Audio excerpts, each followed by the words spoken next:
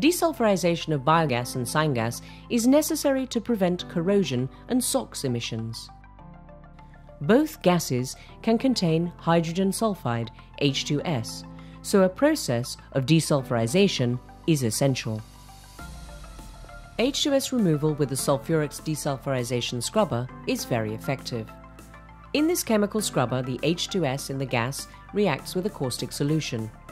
The gas enters the scrubber at the bottom and flows upwards through a packed column of approximately 4 to 5 meters in height. The gas stream leaves the column almost free of H2S at the top. The solvent is collected in the sump at the bottom of the scrubber.